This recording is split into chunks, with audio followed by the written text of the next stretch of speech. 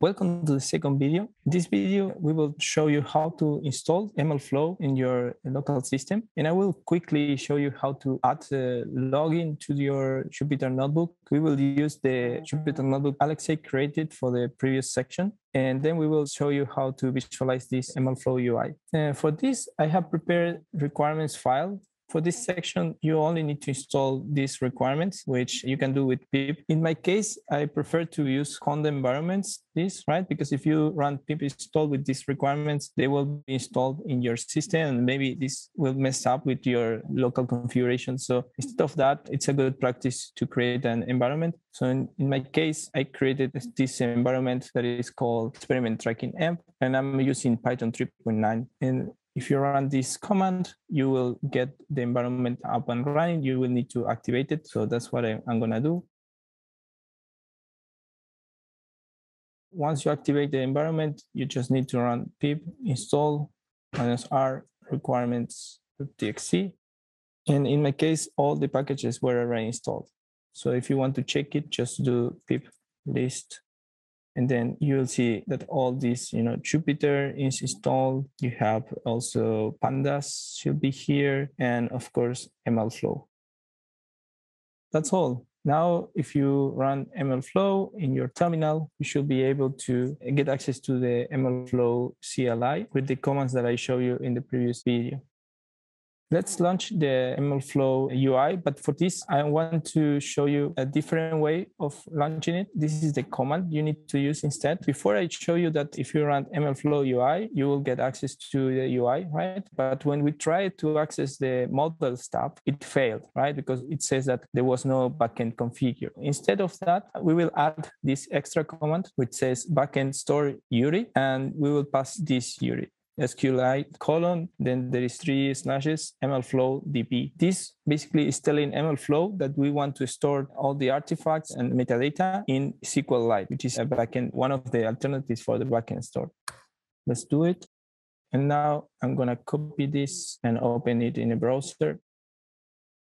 As you can see here, in your case, probably you won't see this. You will see an empty experiment. In my case, I've been running some experiment runs before. It's using the information from the SQL database to render all the experiments that I have run in the past. And also, if I click here in models, I can access it, and there is no error that we saw before. Okay, now let's go to Visual Studio. Here I have opened MLOps Zoomcamp repository, and in this folder 01 intro, you will find Alexei's notebook for the duration prediction. I will just copy paste this here and in the folder 03 training experiment tracking.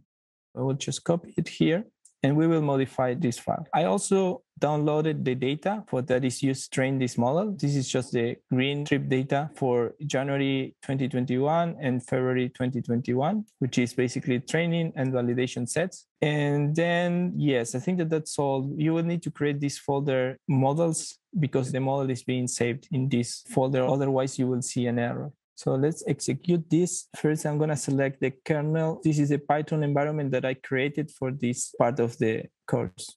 As you can see, it's Python 3.9. If we execute this, yes, we have the same version. We'll import pandas, pickle, seaborn, scikit-learn. I will add one more with MLflow. Okay, in order to include MLflow, you just need to import the library. Next, you need to set the tracking URI. So set tracking URI. So this is basically, it's needed because we are running MLflow with the SQLite backend. Here is the name. So this part. Set tracking URI, and then MLflow, you need to set also the experiment, right? If I put anything here, right? I don't know, my brand new experiment, MLflow basically will check if this experiment exists. And if it doesn't exist, it will create the experiment and then assign all the runs to that experiment. If it already exists, of course, it's not going to create it. It's just going to append the runs to this existing experiment. We already have an experiment here? No. So let's create one. I will call it just New York City taxi experiment. If we run this, you can see here that MLflow detected that this experiment doesn't exist, basically created it. Furthermore, here you can see it's attempting to save the artifacts in this location, assigning the experiment ID 1. Let's go back to this UI. And here we can see that there is a new experiment with ID 1, which is New York City taxi experiment. Let's go back to Visual Studio. Now I'm just gonna execute this. So first load the data, the preprocessing. This creates the visualization about the prediction and actual. This is training and validation set. I'm just gonna run it, without modifications, and towards the end we will start adding the code, the extra code. So here, okay, Alex say first train this linear regression model and achieve 7.75 root mean square error. After that, yes, here we will save the model. Remember to create this folder called models. Finally, there is this lasso model, which achieved a poor performance compared to linear regression, but still, let's try to train it.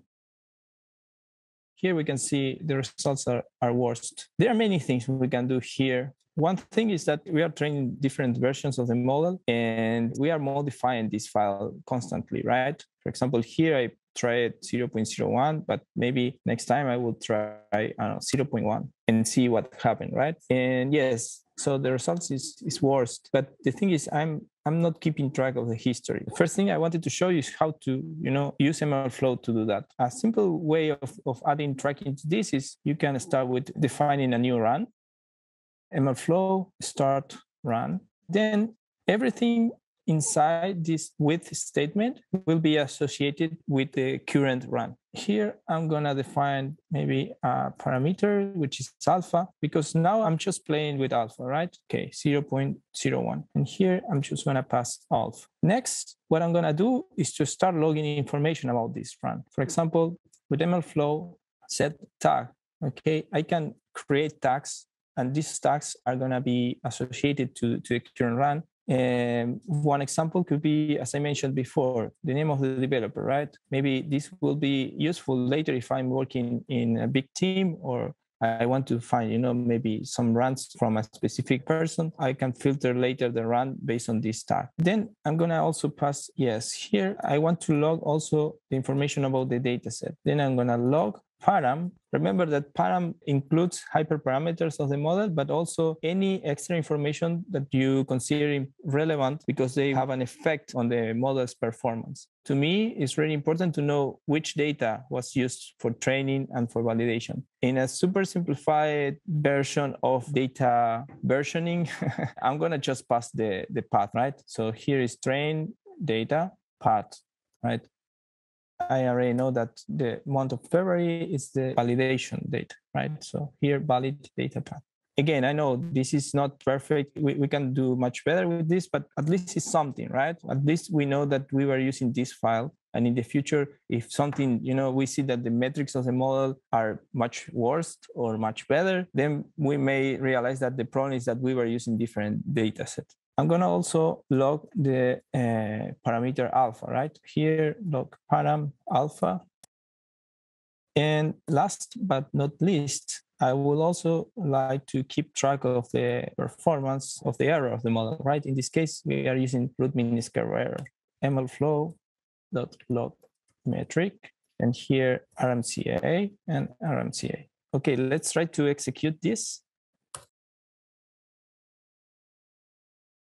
Oops, there is a typo here. I'm gonna run it once more. Okay, so if we go to the MLflow UI, here you can see that there is a notification that there are new runs. So we can click on refresh. The first run was failed, right? It didn't finish successfully, let's say, because of the typo I had. But then we can check the second one. I'm gonna delete this one.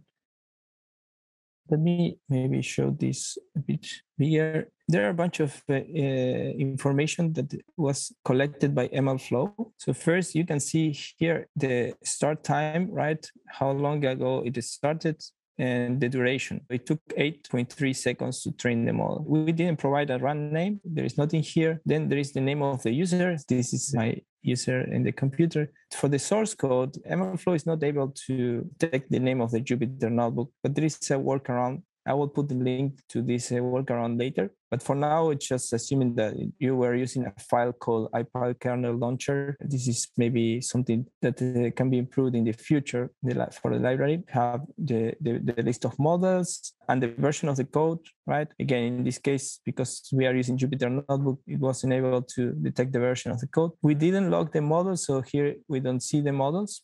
Then finally, we have the metric, right? In this case, it's root mean square error. Actually, if you click here, you will have access to the run details. And again, this is the same information. You have the starting date, the duration, the files, users, and here a list of parameters, right? We use alpha 0.01, and then we have the training data path and the validation data path. We have the metric. In this case, it's not very interesting because it's just one number, but if you have a model that is trained on epochs, you can log the metric across time, and then here you will have a nice plot of the learning curve, basically, right? How the metric was improving over time, and then the tags that I mentioned before. Okay, we just finished the second video. We show you how to prepare the local environment to use MLflow. I also show you how to install the MLflow client and how to configure a backend in order to get access to the MLflow model registry. And finally, I quickly show you how to add some basic login into an existing notebook and how MLflow renders this information in the MLflow UI. In the next video, we will show you an example that is a bit more complicated to basically run a hyperparameter tuning on your model and to log all this information into MLflow.